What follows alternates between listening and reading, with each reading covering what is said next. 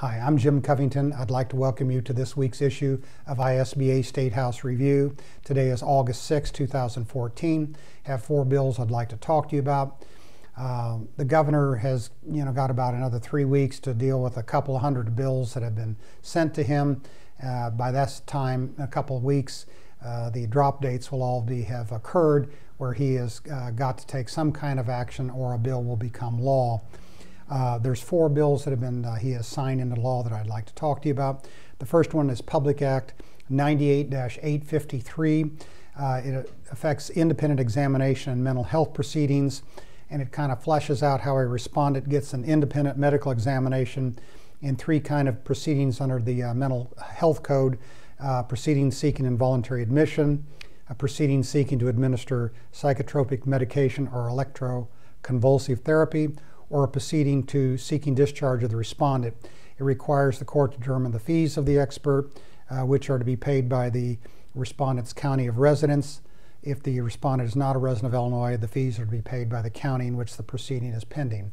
That will take effect on January 1, 2015. I believe that kind of codifies existing law, but it's just not been clear, and it's in like 2 different cases, so this is setting it clearly out in the statute.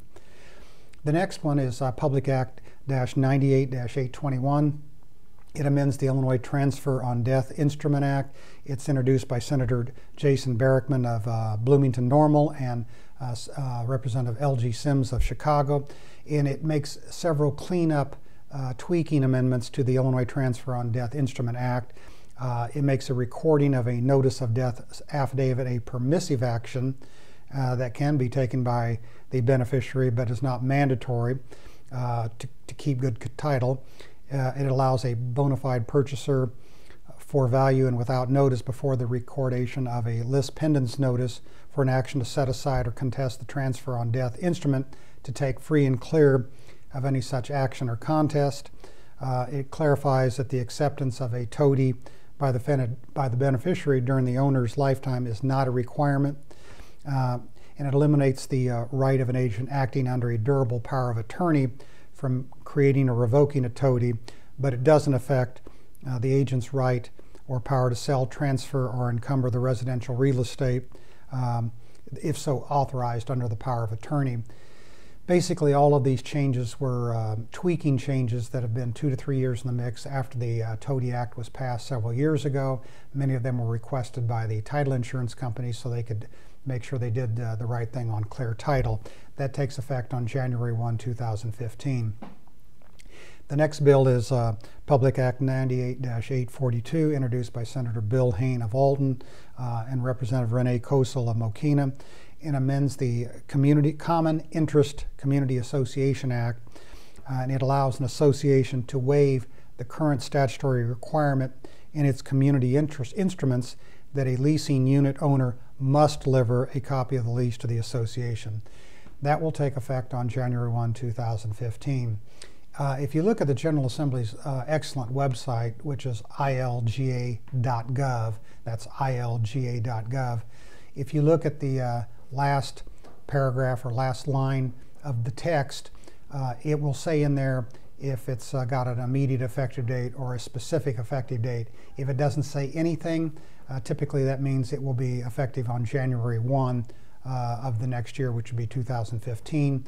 If you go to the bill text or summary, the Legislative Reference Bureau always puts in there what is the effective date, and you can see that. The final bill I'd like to talk to you about is going to take effect, has taken effect on July 16.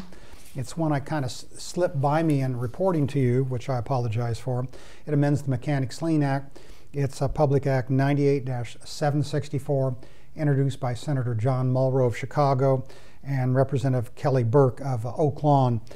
And it provides that language barring certain agreements does not prohibit an agreement to subordinate a mechanics lien to a mortgage lien that secures a construction loan if that agreement is made more than 50% of the loan, after more than 50% of the loan has been disbursed to fund improvements to the property.